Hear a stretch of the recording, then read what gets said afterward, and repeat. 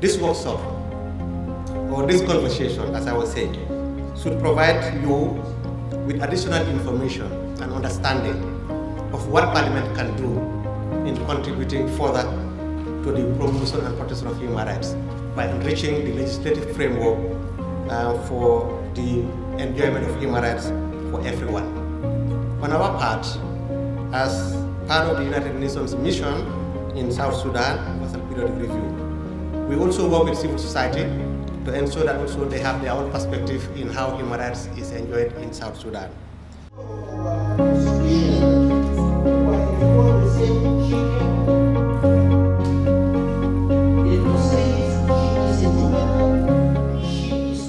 The Legislative Assembly plays a very important role in promoting and protecting human rights by translating international human rights obligations into concrete domestic actions and also collaborating with United Nations and regional bodies to ensure compliance with these treaties.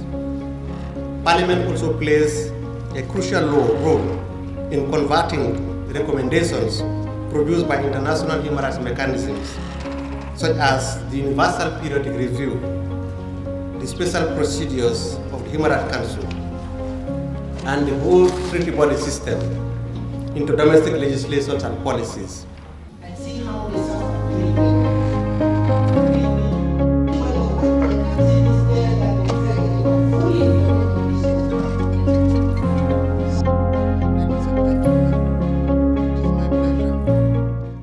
We must ensure that the instrument that we become members are properly implemented.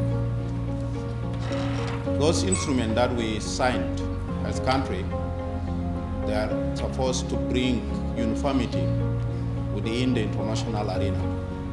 Uniformity in terms of employment, in terms of protection and promotion of human rights, in terms of legislating national laws.